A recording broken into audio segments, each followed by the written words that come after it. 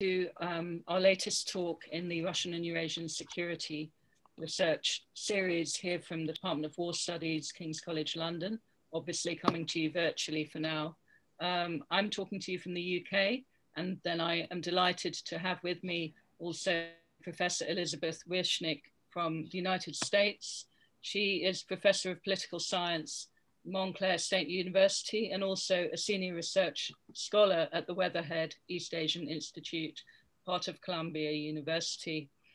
And Professor Wishnick has been working on Russia-China relations for quite some time, but has also expanded into other areas. But I can't think of anyone better really to talk about this. When I was writing my PhD on Russian relations with China and Japan, you know, she was one of the few people working on that area at the time. And I'm also delighted to have here today Dr. Marcin Kaczmarski from Glasgow University, lecturer in security studies.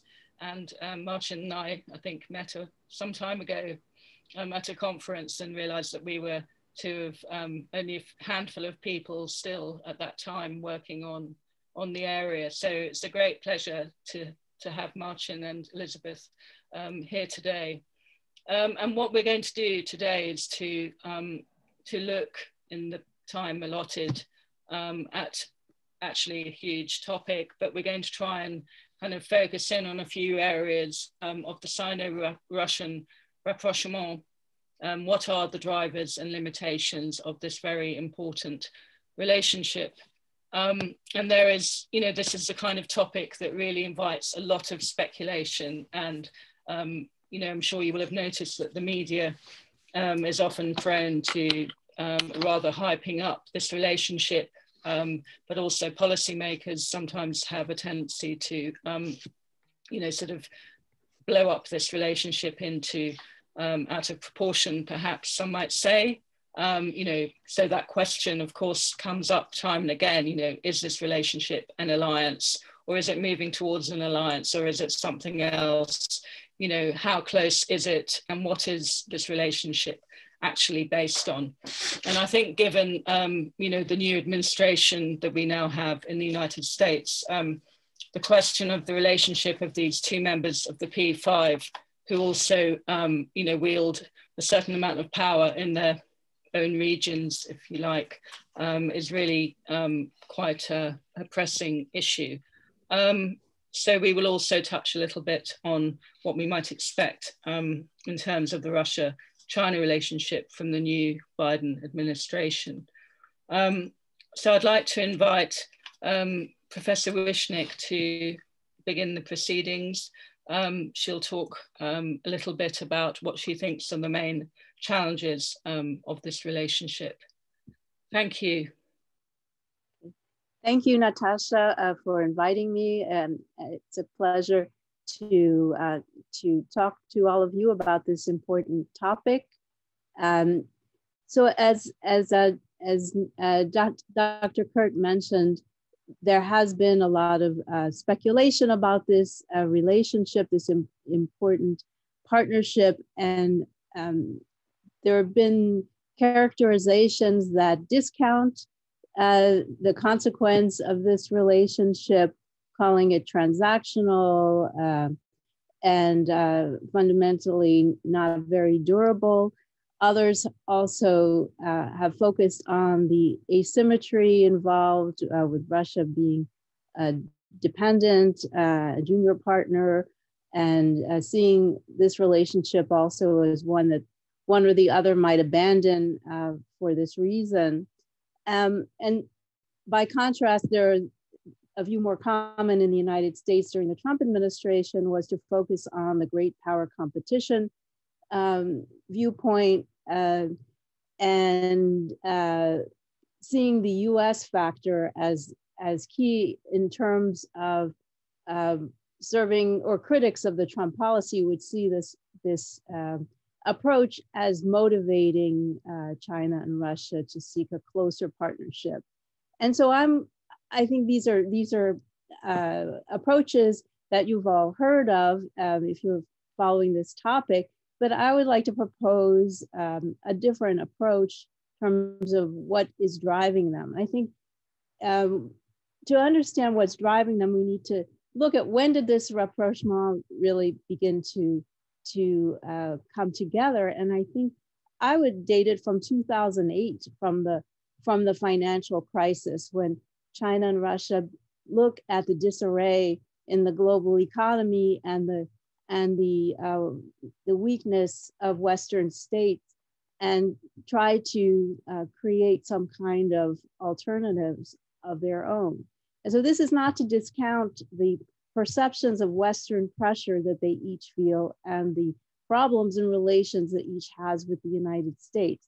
But I think that what has served as the anchor for this relationship is the agreement that they have on various values and norms of international behavior, and the joint effort that they have to delegitimize Western values and to promote alternative ones that support their domestic narratives. Because this partnership, I think, contributes very much to the ability of Putin and of Xi Jinping to maintain their political hold domestically.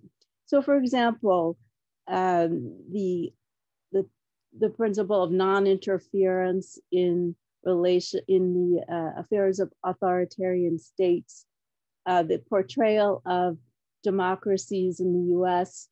In particular as unstable and ineffective, use of disinformation campaigns in different ways, and repression of democratic movements at home. I think all of these are of a piece to counter these Western values. And also a second component of this is to create alternative approaches to various international problems, for example, to denuclearize the Korean Peninsula and to create an East Asian order that would be more conducive to their own domestic goals. And so I wouldn't say they have identical approaches, but they have parallel ones. And they don't act much in multilateral fora, although they are members of many together. I think they act more on a bilateral basis within a multilateral context. And they are also neutral where they disagree. So they don't always agree. They don't have identical ways of going about these efforts to create alternative approaches. But I think that they do have this joint quest to develop some kind of alternative frameworks that are more conducive to their domestic goals. However, I would say that in the regions, they have different regional identities that will create some barriers. And I'm going to just briefly mention two different areas where I think this is the case. One is in the Arctic. That's a region I've been following closely lately. And China, as you may know, is advancing a near Arctic identity to justify its growing participation in this important region. And I think this runs across purposes with Russia's Arctic identity, which is rooted in its geographically, historically, and economically, in terms of the importance of the regions for the Russian resource-connected GDP. And so I think this is a region to watch in terms of how Russia and China will interact in the future, especially as Russia takes the leadership of the Arctic Council this coming spring. And then Central Asia. So Marcin and I think will disagree perhaps on this issue. I think that this is an area where Russia and China so far have managed not to compete very overtly, but there are some new challenges on the horizon. And also I want to mention the case of COVID, which has showed a new arena for competition. So one issue is hard security. The division of labor has always been China provides the economic goods and Russia provides the security. But recently, China is becoming more involved in security with using its own border forces in Tajikistan and private security companies in Afghanistan. And so what will this mean going forward for this unofficial division of labor? Is this going to cause some consternation in Russia? And what kind of reaction will there be in the region? And turning to the region, I found it interesting to look at the vaccine situation in Central Asia and who's buying whose vaccine. And so while on the surface, you see cooperation between China and Russia in terms of combating COVID-19, mutual support for their positions on the issues, some efforts to joint development of vaccines. There's a Chinese vaccine being tested in Russia. Also some joint disinformation about the US responsibility for this virus.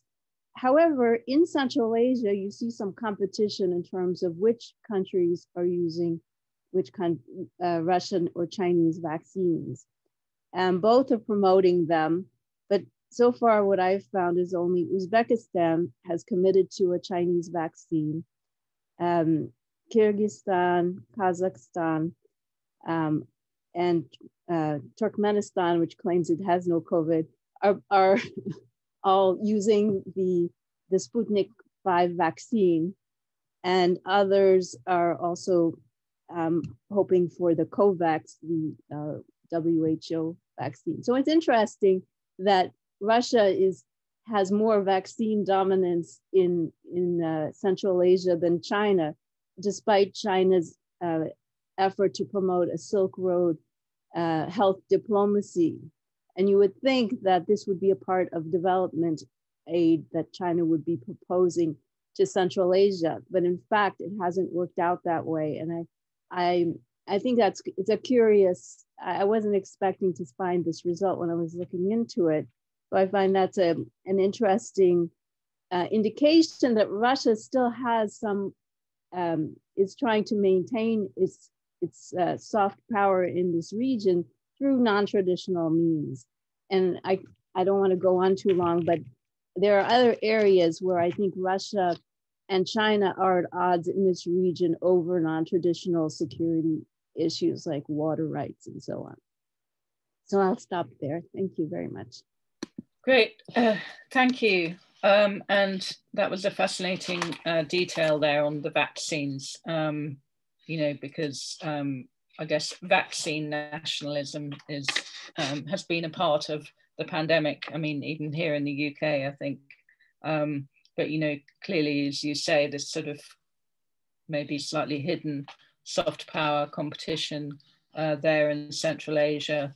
And, as you say, I think, the respective roles of Russia and China in Central Asia, particularly with the BRI, and then Russia kind of promoting the idea of the greater Eurasian partnership. There is debate, obviously, among academics and others as to, essentially what China's aims are in Central Asia and the extent to which Russia might accommodate those aims and what it is exactly that China wishes, to achieve in the longer term.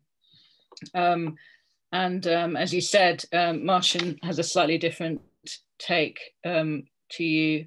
I tend also slightly to be a little more skeptical about Russia, China, and Central Asia, but I would be very interested now to hear, Marcin, your take on this. Thank you. Thank you, Natasha. Thank you for the opportunity to be here. It's a real pleasure. And what I find a bit problematic is that I agree with almost anything what Professor Wishnick has just said.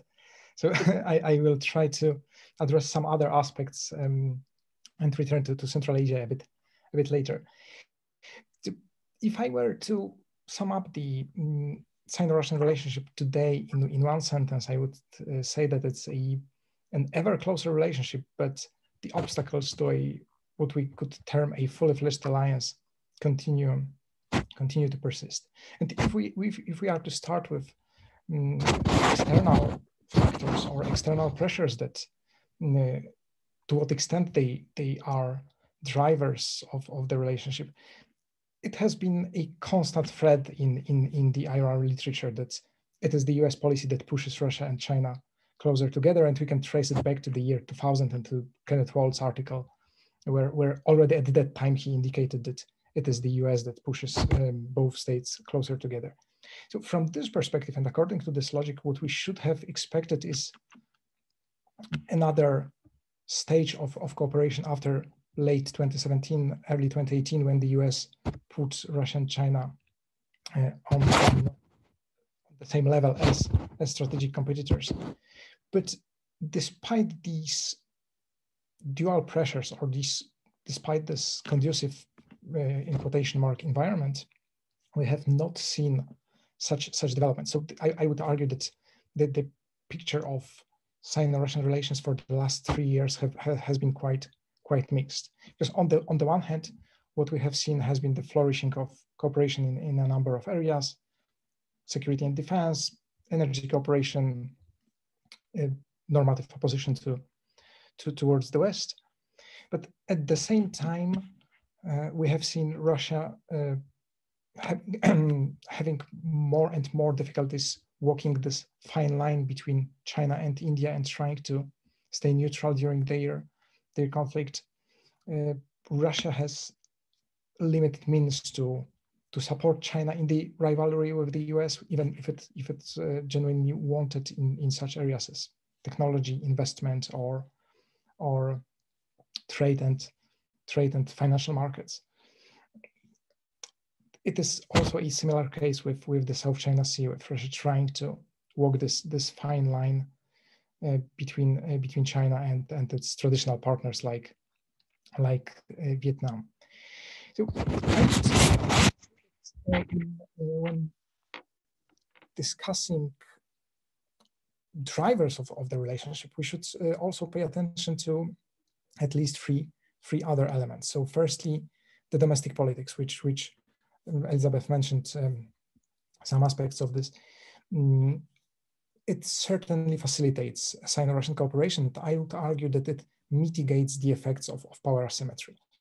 The fact that China is not a threat to Russia in terms of regime security and regime survival makes the Kremlin more willing to accept the fact that China's both the distribution of material capabilities is very biased towards China, and China's influence has been growing, for instance, in Central Asia. At the same time, there is a growing number of domestic players in Russia who benefit from China's rise, and for whom the perspective of closer relations is very promising with the energy industry, both state-owned enterprises like Rosneft or private companies like Novatek, which have clearly benefited from cooperation with China. Secondly, I would draw our attention to a kind of learning process on the part of the Russian elite. Just as in the case of relations with the West, we continue to argue that Russian bad experiences with the West, so the bad experiences of the Russian elite with the Western policy pushed Russia into a more assertive approach.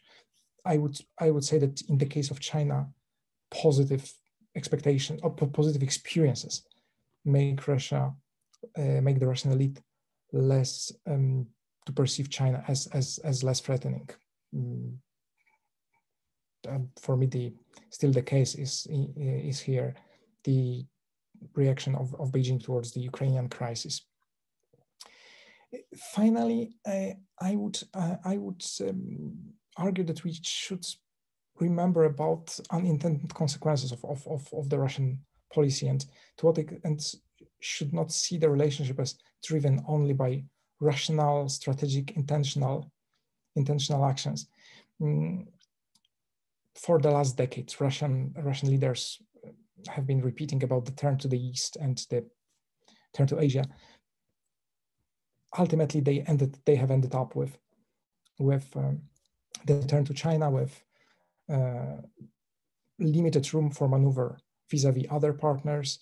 If we look at such recent developments in Sino-Russian security cooperation as joint bomber patrols, which were conducted both in late 2019 and towards the very end of 2020, they do not help Russia to establish good relations or cordial relations with Japan or South Korea. They are specifically serving Chinese rather than Russian purposes. And I would not like to exaggerate Russia's dependence on China, but still I would see it as problematic for Russia in terms of growing asymmetry in its relationship with China and inability to balance it, even in for the last couple of years when China faced such numerous pressures from the US.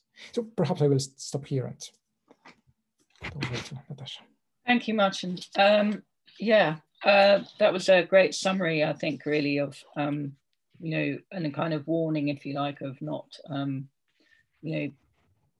not assuming that Russia and China are being pushed together by what's happening elsewhere, if you like, that the relationship has a kind of momentum of its own. And I think we do need to remember that momentum has been building since at least 1989, and Gorbachev had the window on the Asia Pacific and so on. But as you say, also unintended consequences and unintended developments. I mean, when the Soviet Union collapsed, Russian Federation foreign policy towards Asia, that the idea of a very close relationship with China, I think, was seen as actually not really on the cards, particularly at all. For the first couple of years, it was very much Japan that was going to be, the key partner.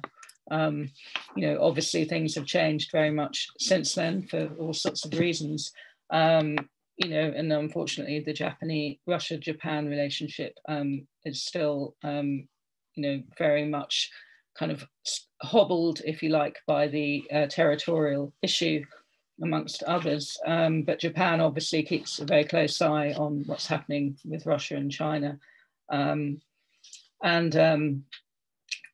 think what you said about the asymmetry in relations, I mean, really, although trade has, of course, increased year on year and, is now probably about $100 billion turnover, which it's obviously come on in leaps and bounds, but as before, obviously we see that, huge proportion of raw materials, hydrocarbons and so on, making up the trade turnover, and that hasn't changed. If anything, I think it's got actually worse. I mean, as in, the raw material hydrocarbon component of bilateral trade, Russian exports to China essentially are raw materials, but the Russian government hasn't really done anything to try to change that, for all sorts of reasons. As you said, there are domestic players who benefit from that cooperation.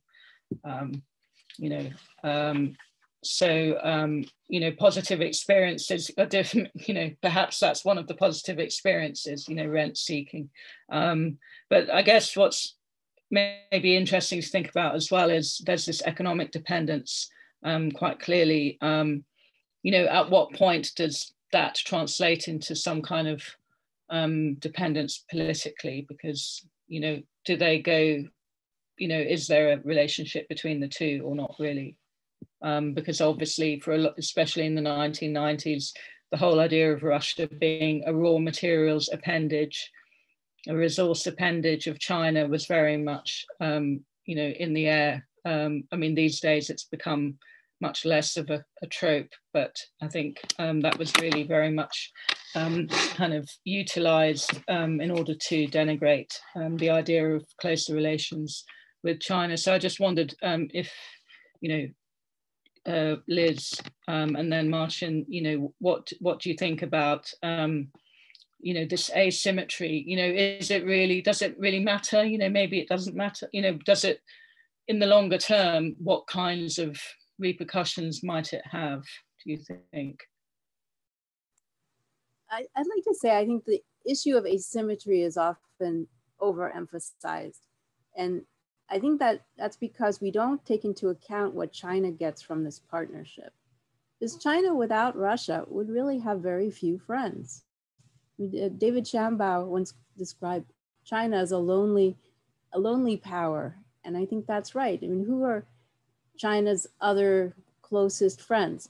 Pakistan, and at least on paper, North Korea. So these are problematic friends. And so without Russia, I think China would find itself very isolated, especially in the UN.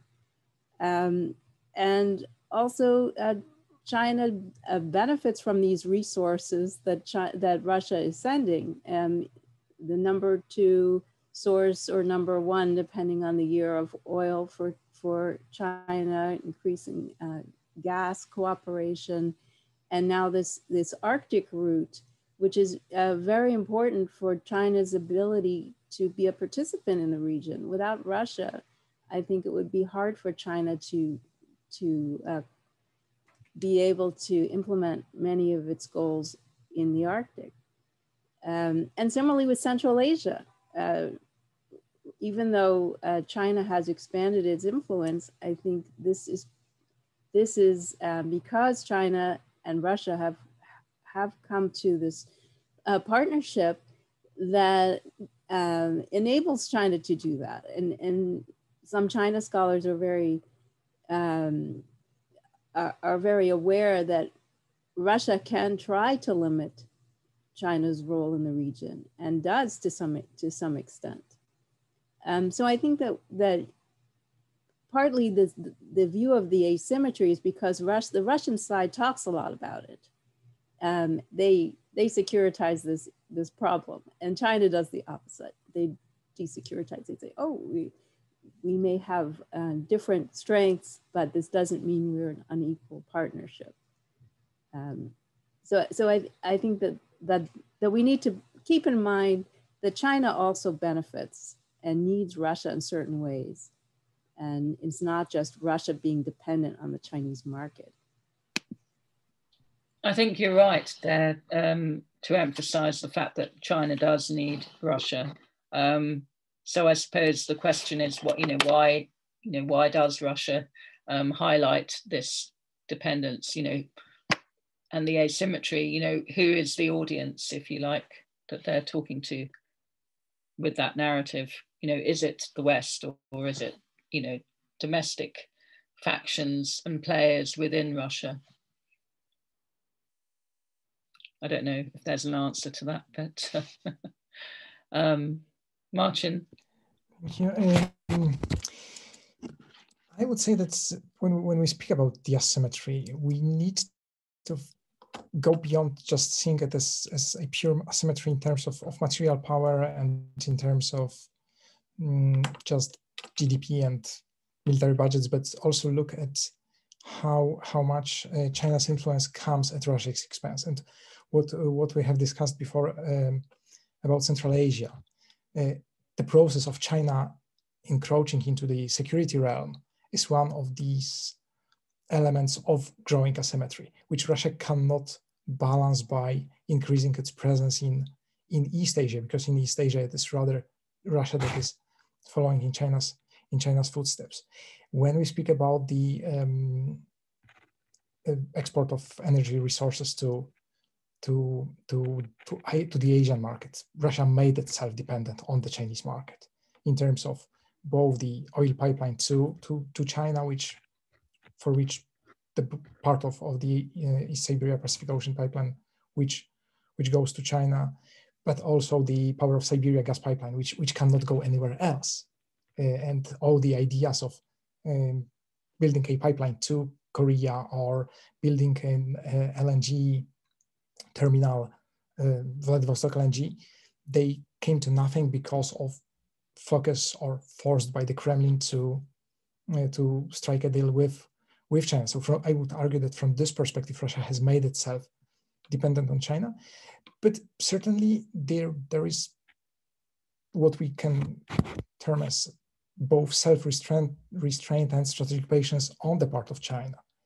Because if we discuss the Belt and Road Initiative, Russia's brinkmanship and Russia's aggressive policy, for instance, towards Ukraine, generated a lot of difficulties for the Chinese project. It completely turned off or shut down the route via Ukraine since 2014, and it's only since late 2019 when Russia agreed that cargo transports from China and to Europe and the other way around can go via Ukraine. And we don't know whether it was the pressure from the Russian participants in the Belt and Road, so mostly from the Russian railways, or was it the case of China pushing Russia to change its policy? And I would see the implications, the long-term implications of the asymmetry as a situation in which Russia will be forced with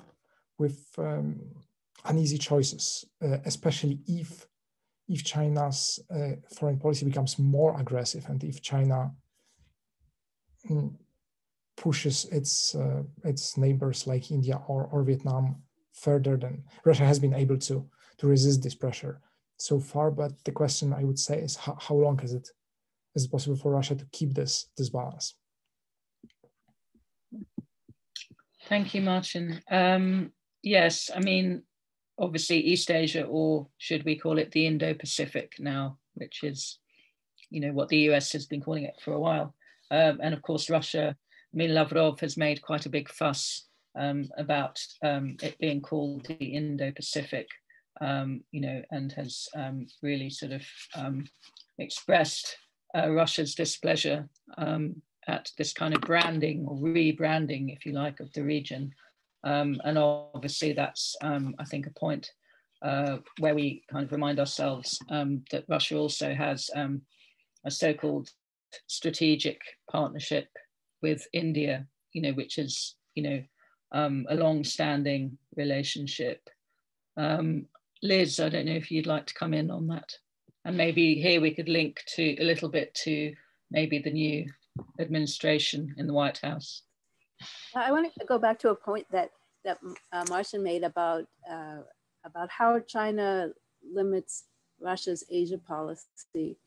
I think that what limits Russia's Asia policy is the Russian economy, that the weakness of the Russian economy has really prevented Russia from being a big player in the Asia Pacific. I think I don't see the partnership with China really constraining Russia too much, except perhaps in multilateral fora. But on its own, I think Russia has been expanding its network in the regions in Southeast Asia, beyond Vietnam, and maintaining its partnerships with Vietnam and India. And I think that gives Russia some leverage, because Russia can increase arms sales to India, can speed up S-400 sales, can create new energy exploration agreements with Vietnam. So I think Russia has some disruptive power if it feels that China is overstepping in other ways. And I think the energy projects, I mean, the gas pipeline admittedly can only go to China, but other projects also go to Asia, like the Espoo oil pipeline has sales to Asia. The Arctic projects that China's invested in also will supply other Asian countries, and there are other Asian investors in the Arctic, including Vietnam and India.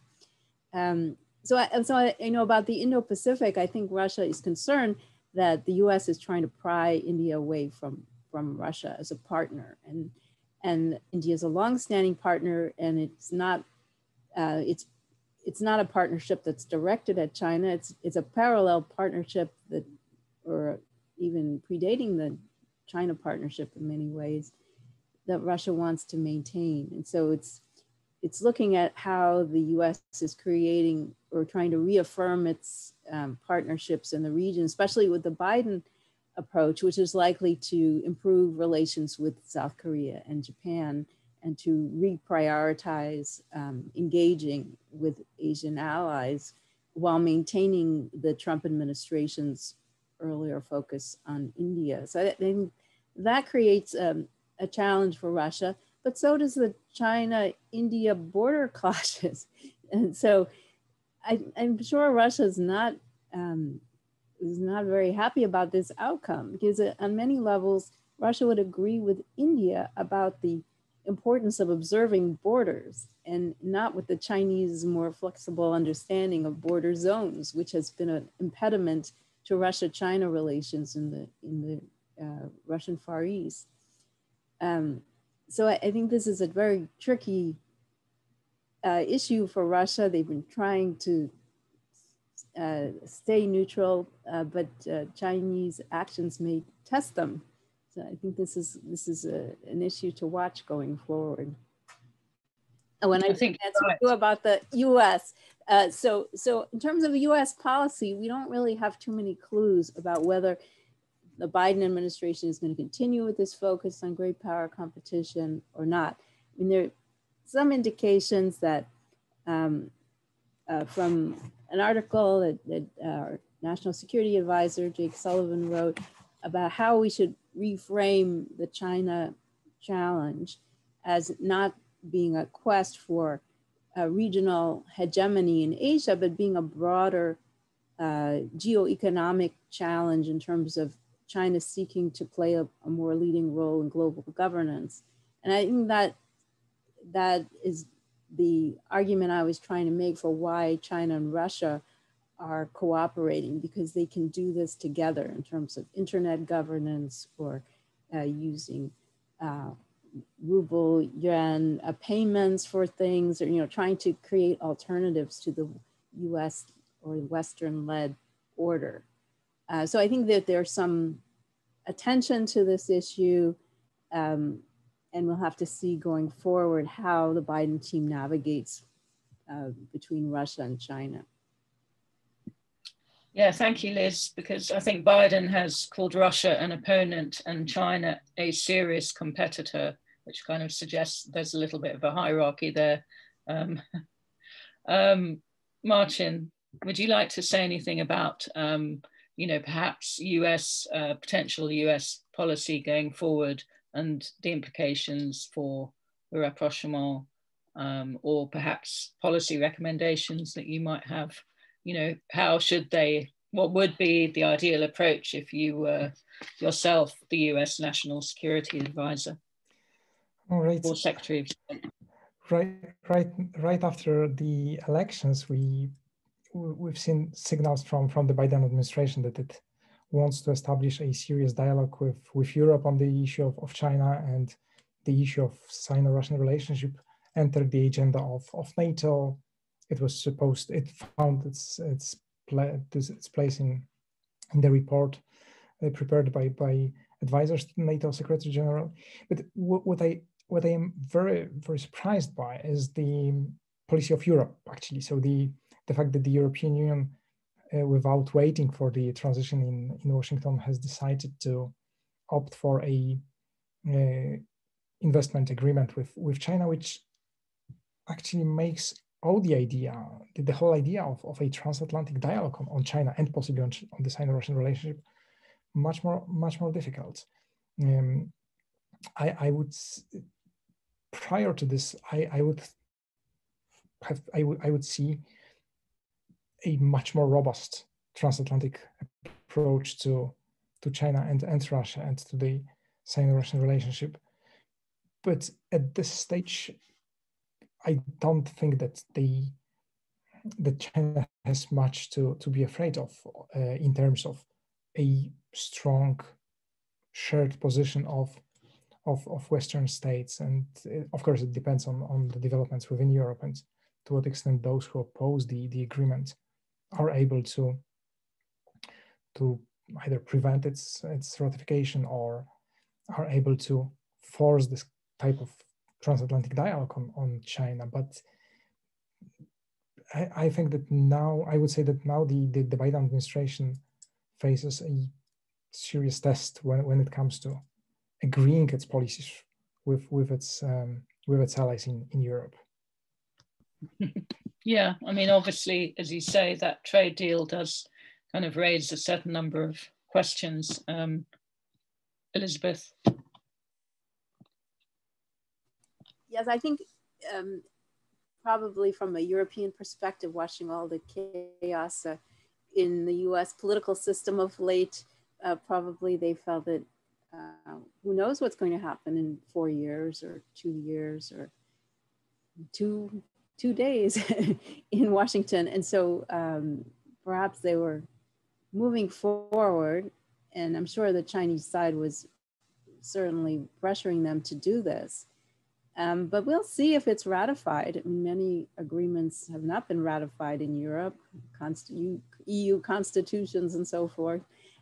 So we'll see what happens and how the Biden administration engages with the EU, because that was not a priority for the Trump administration, and perhaps a serious effort on the part of the Biden team to have a dialogue about China or about China-Russia issues might change some minds.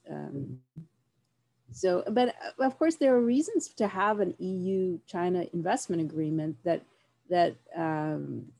relate to the issues of business and how European businesses can compete in China. So there's some rationale for this. The timing was perhaps unfortunate in terms of the message it might send, as Martin was saying, about the likelihood of some kind of unified response. Yeah, thank you. Marcin, any comeback on that?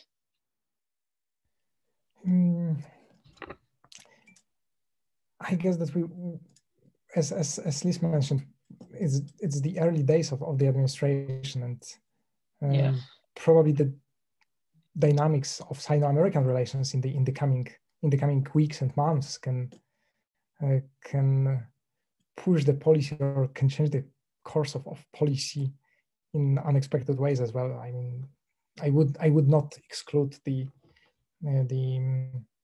some difficulties between Washington and Beijing. And the question is, to what extent Russia benefits from it, and to what extent Russia would like to strengthen its position vis-a-vis China, capitalizing on the fact that China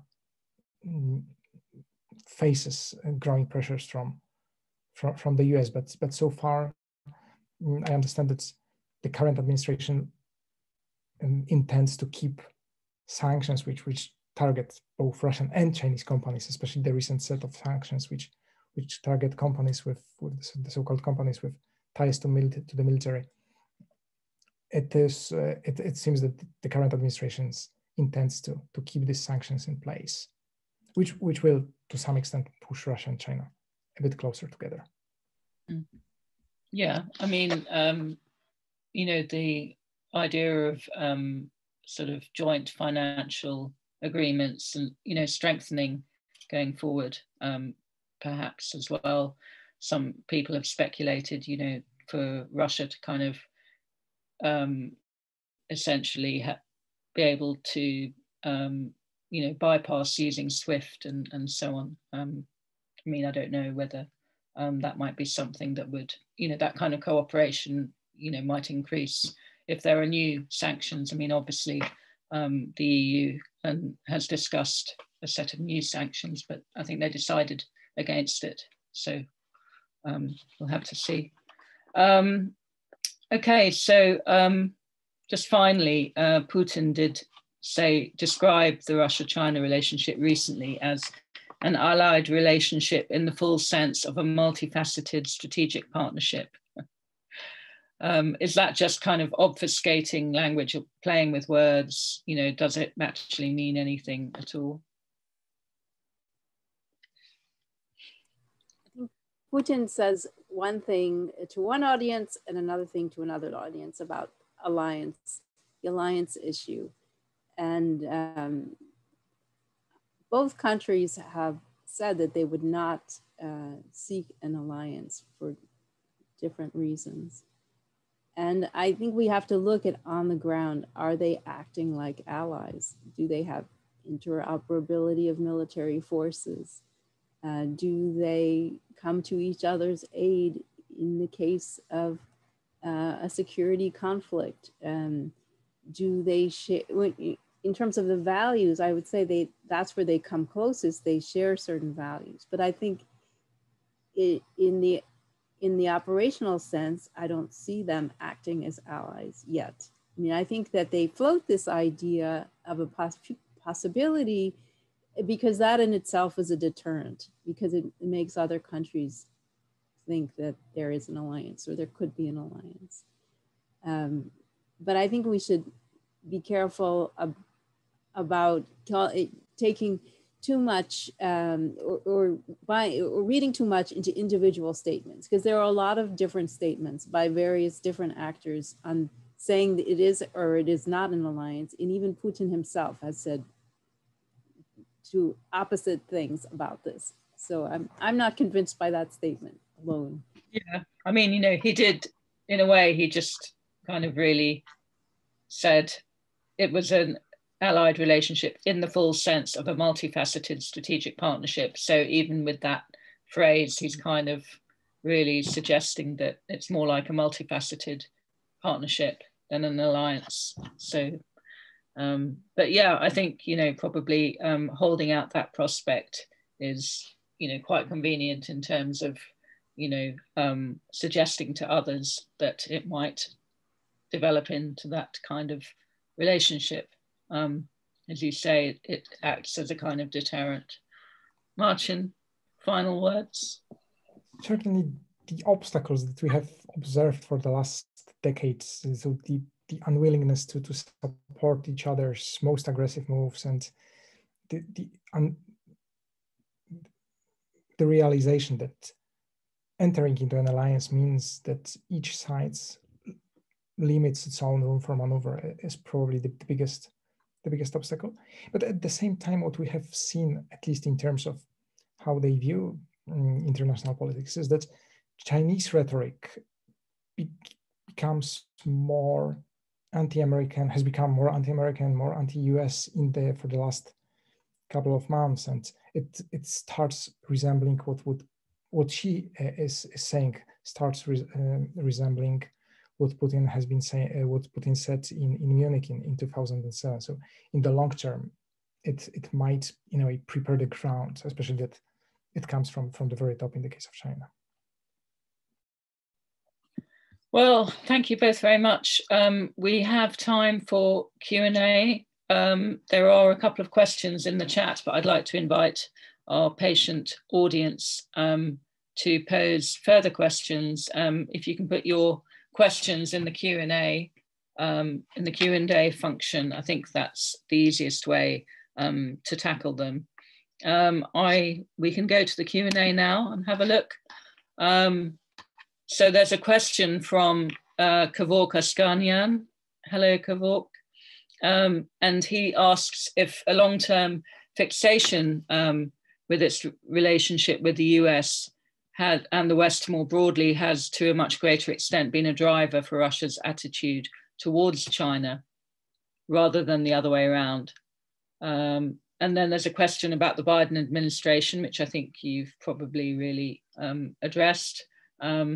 Much has been made of the possibility of peeling Russia away from China as a way of balancing Beijing, especially by those in the West of a more realist perspective. What are the prospects for this? Now, Marcin, I think you addressed that actually in your article recently in Survival, but I think Liz might also have something to say about that. Marcin, would you like to take that one? Thank you, Natasha. I would see these ideas as impossible to implement. I mean, one reason is that it's this kind of very simplistic kind of quasi-geopolitical thinking on the part of a number of Western politicians who see that Russia can be easily thrown away from China. And I would say that there are two main problems with it from the Western perspective. Firstly, what actually the West could offer to Russia without risking a major rift inside the West itself. And secondly, such an approach assumes that the Russian-Chinese relationship is exclusively about this rational, objective pursuit of power and national interest, and it ignores the whole complex of questions like the role of domestic politics, the role of domestic actors, and to which I would like to return this impact of unintended consequences and of the fact that the relationship is much more complex than assuming that it just can be changed with the help of several openings towards Russia. And I think that what the signing of or the extension of the New START has shown is that the US can find some room for cooperation with Russia on very specific issues, but we should not expect that they translate into a broader rapprochement between Russia and the US against China, which would be much more harmful for Russia than beneficial. Thank you. And Liz, would you like to add anything? I would agree to that. I think that there's too much focus on this, on the possibility of US maneuvering somehow more successfully in the triangle. And I think that there are real problems in both US-Russia relations and US-China relations that are going to be difficult for the new administration to resolve. And I don't think that these are issues that can be used as bargaining chips with one or the other. So I think that's a pipe dream to be focusing on somehow peeling Russia off. Because I think they do have, as Marcin said, there are domestic factors. I would say there are ideational factors that anchor them together for better or worse. And I don't think that they're going to be inclined to overlook the benefits that they get from the partnership when they have so many problems of their own with the United States. So I think what's more likely to happen is that, as Marcin said, there'll be efforts to engage with each one on issues that can be discussed, like arms control or climate change or Arctic search and rescue. I mean, scientific collaboration. I mean, there are more areas that can be discussed, and I think the tone might be different on certain issues than during the Trump administration. But I don't see the U.S. having more leverage at this moment. Yeah, and I mean, I think, we should bear in mind that, I think sometimes one could be forgiven for thinking that this relationship only got started and got going in 2012, 2014 from, what some people suggest, but actually this has been developing since, for 30 years now, really. So it's not something you're going to just kind of toss out into the garbage. There's a lot at stake now, I think, as well. So there are a few more. There's a question here on the Indo-Pacific. And so is there any difference? Are there any different approaches? Do China and Russia have different approaches? Some European countries are coming to the Indo-Pacific. I know Global Britain is heading there. So I wonder about the views of Russia and China. Do developments in the Indo-Pacific make them unsafe? Russia may feel sandwiched between Europe and the Indo-Pacific. Are Russia and China challenging the initiative or view in a unified way? I think we kind of partially addressed some of that, but if you'd like to come in on that, either of you, on the Indo-Pacific. I'd just say that for China, it's much more of a security threat, because that's China's neighborhood, and India is one of its opponents. And to the extent that it links up with other challengers in the region, that makes the security environment much more precarious for China. I mean, for Russia, the issue is more the Russia-India relationship and how it's connected to U.S. alliances. And Russia has a different perception of the Asian security environment, and in previous decades managed to cooperate with the United States to some extent in that region in the 1990s, for example. So, and Russia also has good relations with South Korea and would like to improve relations with Japan. And so Russia, I think, has a different set of relationships and might be more concerned about the Indo part than the Pacific part. For China, it's more about encirclement. Thank you. Marcin, do you want to say anything on that one, or we can move on? I would just very briefly add that what I think from the Russian perspective is a bit of a non-starter in terms of Indo-Pacific is that it is the American idea, and it makes it suspicious by default. Yeah, I think you're right. Although I would say that I think Liz is right to say the fact that it's been rebranded as Indo-Pacific. I think Russia does really take umbrage, the idea of India being this beacon of democracy, in that region, when Russia has quite a close relationship with India. I think it sort of has raised Russia's hackles somewhat, but it can't really do very much about it, I think. And there I would probably say I don't see that Russia and China are going to challenge the initiative in a unified way, which was the other part of the question. I don't really see that happening because I think it's fairly compartmentalized, although I know there have been exercises and so on. I think that's not really something very serious in terms of challenging the US on Russia's part. But let's move on to a question from Ivan Ulysses. Hello, hope you're well. Thank you for the fascinating talk. I have a question. Could the maneuvering and balancing by the smaller states located between China and Russia, presumably Central Asian states, derail the Beijing-Moscow rapprochement? Could a decision by, for example, Tashkent turn the rapprochement into competition? Or is the relationship robust enough to negotiate such unexpected exogenous changes? I don't know if either of you would like to take that, or both of you.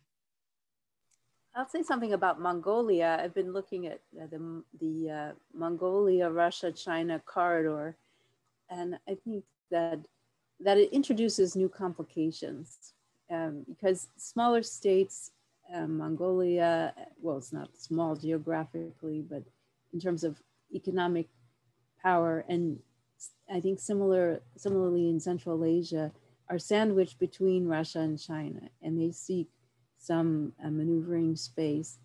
And it gives them an opportunity to look to each one and see which one provides the most benefits, which one is the most concerning in a given issue.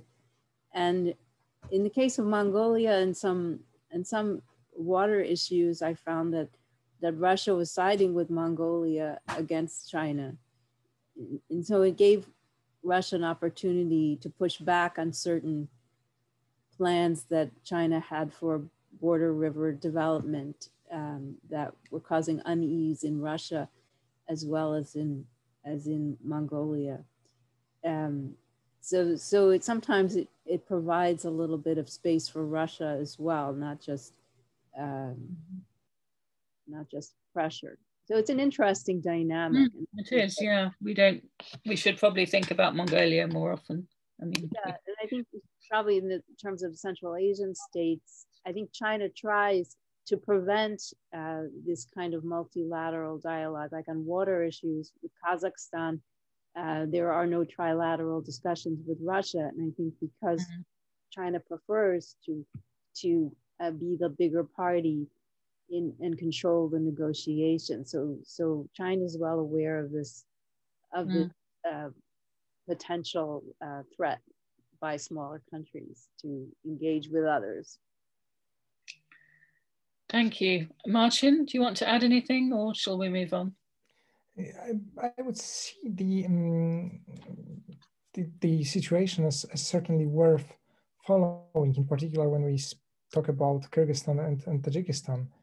It's still not clear why the fourth branch of the Central Asia China gas pipeline has not been completed.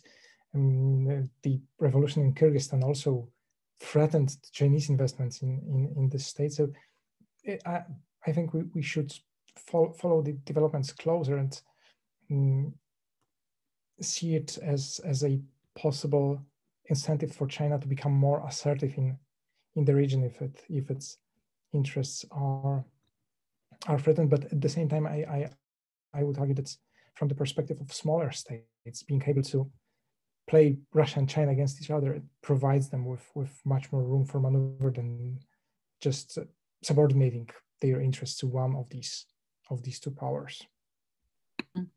Okay, thank you. We have a question about relating to Vietnam. Won't Russia be forced over time to reduce its ties with Vietnam because of its economic dependence on China and because of presumably Vietnam's hostility to China, and maybe over time have to side with China over India, especially if India gravitates more towards the US? Also, is Iran an important partner for Russia? Well, I think maybe we'll leave that to one side for this discussion because we're kind of trying to focus a bit more on Asia, but if we have time. I don't see Russia backing down on its ties to Vietnam and No. I think that Russia argues that these are traditional partners. They have nothing to do with anti-China policies, and that just like China has other partners, Russia is going to have its own friendships in the region. And so far, Russia has only marginally made adjustments on Vietnam in terms of slightly moving one energy investment that was falling into the so-called nine line. But I think that's Russia's leverage. They're not going to give that up. And it's more than that. It's their independent foreign policy. They don't give China the right to dictate who their partners are going to be. So I think some Chinese scholars are frustrated by that because they see the negative impact for Chinese foreign policy. And I'm sure that there are discussions that happen about it at the leadership level, but I don't think that this is likely to change. I think that's probably right. Marcin? I can only agree with Liz on this. Yeah, I mean, I think, if we remember that at the time of the Sino-Indian border dispute, Russia still supplied India with the S-400 missiles. So, it doesn't really seem that they were particularly taking Chinese feelings, let's say, into account. In fact, they accelerated the transfer. Yeah, in fact, yeah, they did, right. And then a question from Zach Pakin. Hi, Zach. What will the Russia-China partnership look like in 10 years or 20 years? Nice, easy question for you there. If Russia-West relations remain hostile, is there anything that China can do that would cause Moscow to want to pivot back towards Europe? If I can start on this questions, pondering possible scenarios for Sino-Russian relations for the EU-ISS in Paris last year. I would say that the biggest question when trying to imagine Sino-Russian relations in 10 or 20 years is the answer to the question, what is Russia going to look like in 10 or 20 years? While this partnership with China is certainly multi-leveled and it is embedded in a number of segments of society, I think we should not forget that there is quite a strong backlash both in Navalny type opposition, which perceives the relationship with China as driven by corruption and China as supporting the corrupt Russian elite. And on the other hand, the strong nationalist opposition towards China. So while in the current political climate, the Russian government managed to suppress most of the anti-Chinese voices, I would see the possibility of shifts in the relationship in case of deep domestic changes in Russia. That's great, and also partly answers the next question in the Q&A. Liz? I'll answer from the China point of view. I think what happens with China will also be of great importance. For example, is China going to become involved in some regional conflicts as it becomes more assertive? For example, what if Xi Jinping decides to try to retake Taiwan? Then what does Russia do? Right, I think that would be a real strain on any kind of partnership. Could Russia actually be neutral in that kind of a situation? And that's one of the factors that led to the collapse of the previous of the Sino-Soviet alliance in the 1950s, when the Soviet Union refused to support China's efforts towards Taiwan. Or what if the conflict between China and India deepens and becomes more militarized? So I think that these kinds of conflicts would really test the ability of Russia to maintain its neutrality, and we would see how Russia would act in these kinds of situations. You know, another factor would be domestically in China. China faces many pressures with its ethnic minorities, the effort to repress ethnic expression.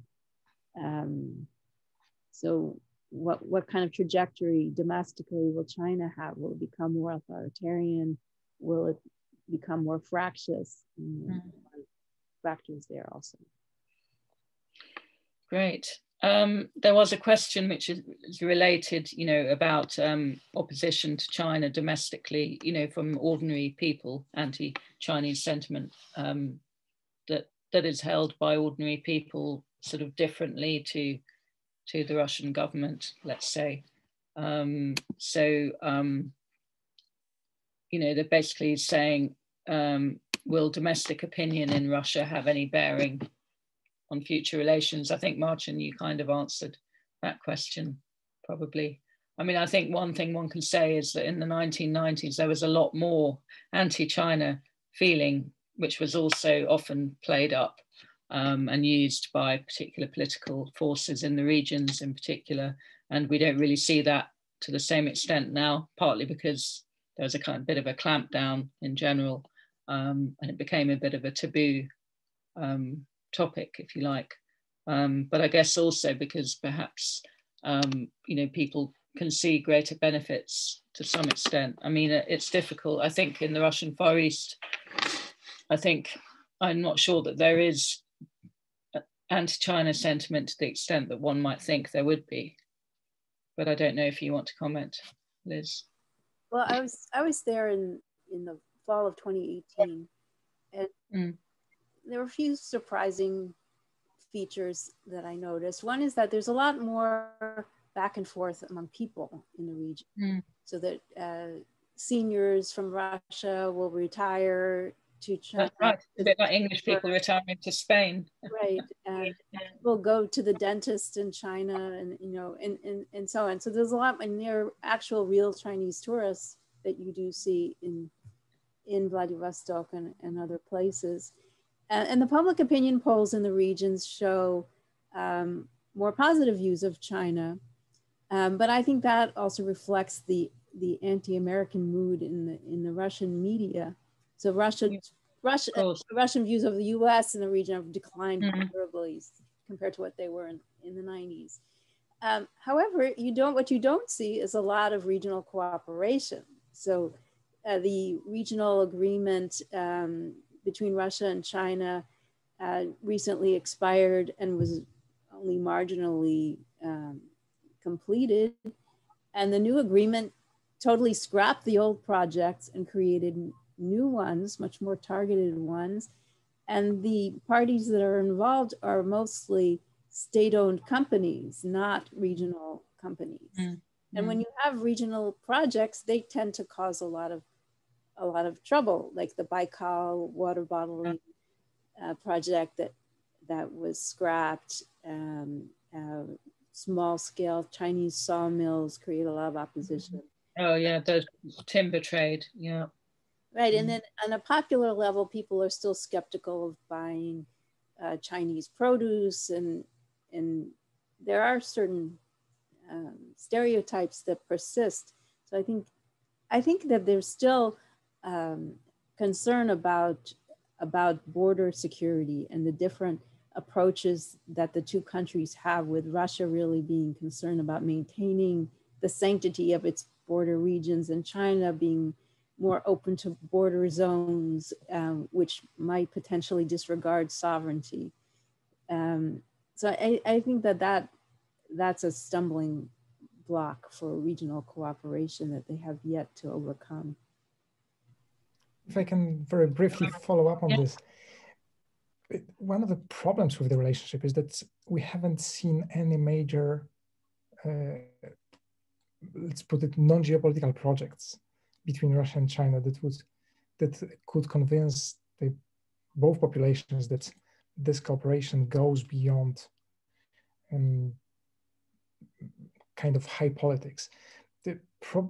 What is going to be interesting is to follow whether the joint project of a wide-body jet, which is to be co-produced by China and Russia, is going to be completed.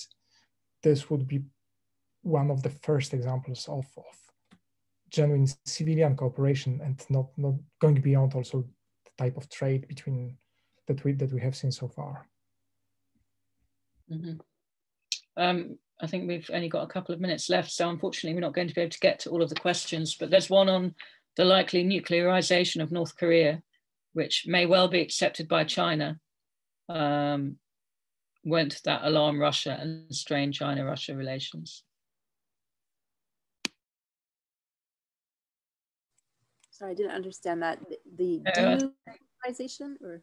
Yeah, they're talking about the nuclearization of North Korea, which might be accepted by China. I mean, I don't really see China accepting nuclearization of Korea, personally.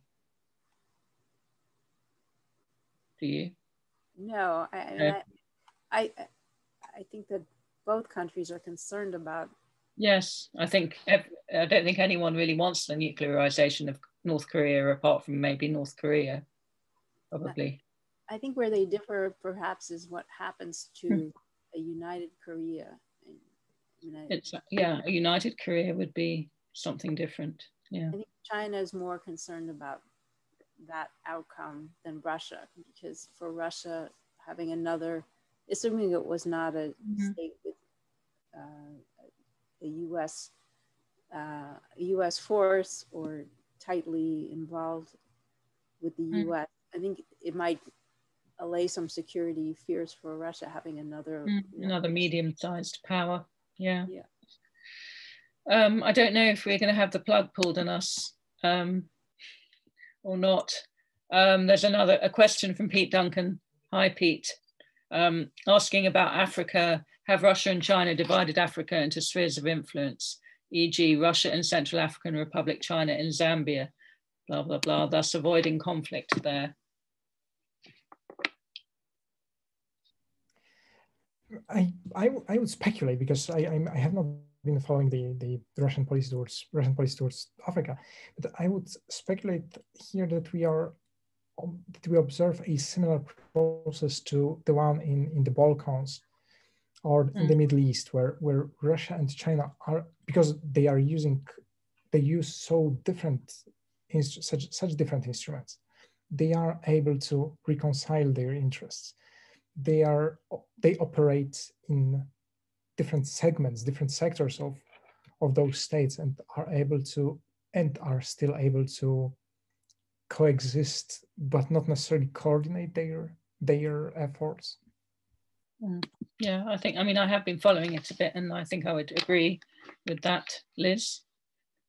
I would just say, look at the vaccine situation, because I was just looking at that yesterday, and there's, like in Central Asia, you see different countries choosing Sputnik or Chinese vaccines, and I think that's an interesting development to see, because that's an area where presumably you would think China might have the edge, but Russia is, I think, trying to make its brand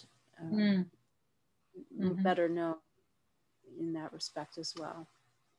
I mean, I think it is an interesting development, but I think talking about spheres of influence maybe is a little bit too, you know, too much. And we have to remember that, you know, for example, Central African Republic is a kind of francophone country. You know, there are other players, if you like, as well. And I think that's been a factor for Russia.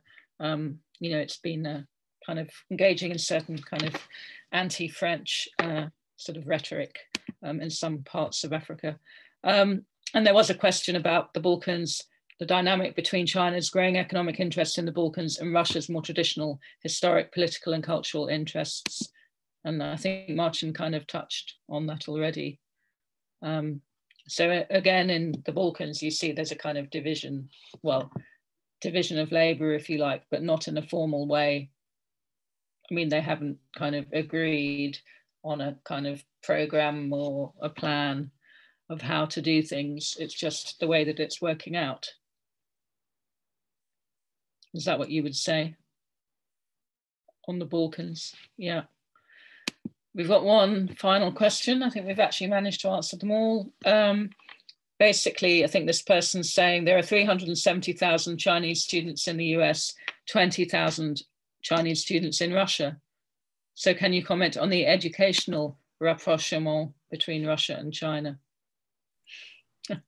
That's always been a sore spot in terms of the soft power issue. And it's just a fact that Chinese elementary school students learn English. And so they're better placed to go study in American universities than to study in Russian ones. But that's a problem going forward in terms of preparing experts for the future. And that goes back to that question of the future of the relationship, because Russian isn't seen as a career builder in China for the most part, except perhaps in northern China or maybe in western China. And so there's not a lot of Russia experts anymore. That there's an older generation that was trained in the 50s that's retired, and you have younger people coming up, but not that many. And so if this relationship is going to move forward, you do need personnel on both sides. I think this is an issue in Russia as well. Gabuyev has written about the problem of China expertise in Russia. So you do need people who are motivated to work in this partnership. And so that's part of that puzzle. What will the relationship be in the next decade or two? Thank you, Liz. Any final words, Marcin? It is, I guess, also the problem of to what extent China is able to attract Russians as a place to live, and as opposed to Europe. So apart from these border regions, we haven't seen Russian companies going to the Shanghai Stock Exchange and investing that much in China. So I think if we discuss the future of the relationship, the lack of this type of ties is certainly a long-term obstacle. And just one, if we're not going to have the plug pulled on us, there's just one more question, maybe final question. Will Russia and China continue with the BRICS in a quest for multipolarity? Or are they dead? I think they'll continue. Will they succeed in their quest? that is another matter. I think these multilateral fora are don't. I mean, there's a part of it's more of a presentation of or an aspiration rather than a confirmation of an existent multipolarity.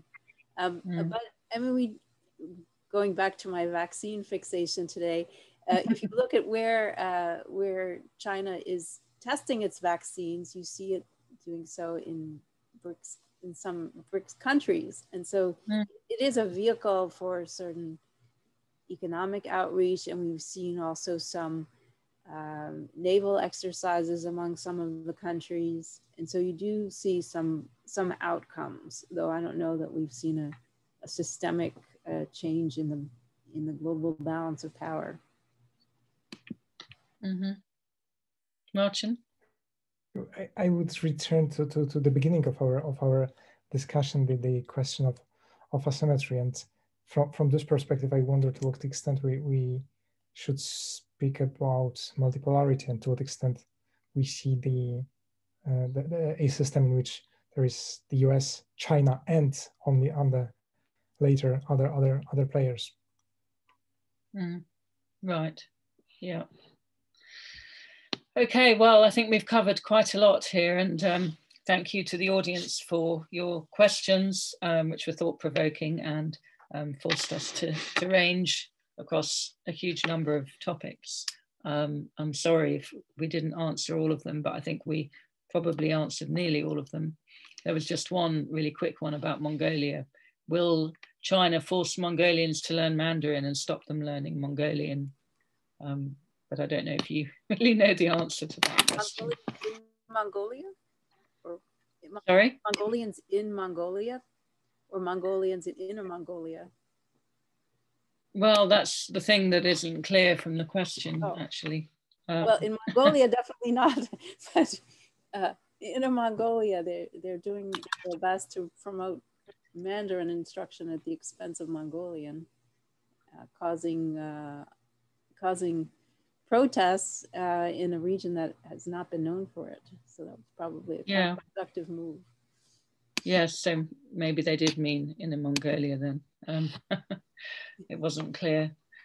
Okay, well, all that remains is for me to thank both of you, Dr. Marcin Kaczmarski and Dr. Elizabeth Wishnick, for coming along and, really engaging so well with the topic. Which obviously is quite a complex topic. I think we really, you did really well to range over so many different areas, and you had answers for pretty much everything, which is always nice. And I shall now go and read up on all these vaccines. You've kind of opened up a new area of research there. Thank you, Elizabeth, for that. I really enjoyed the discussion. Thank you both again for coming. Enjoy your day, Elizabeth, and enjoy your evening, Marcin. And thank you very much to the School of Security Studies, to Danny McDavitt for moderating and setting us up with the discussion. Thank you, everybody. Good night. Thank you. Thank you very much. Thank you for having us here. Thank you. Goodbye.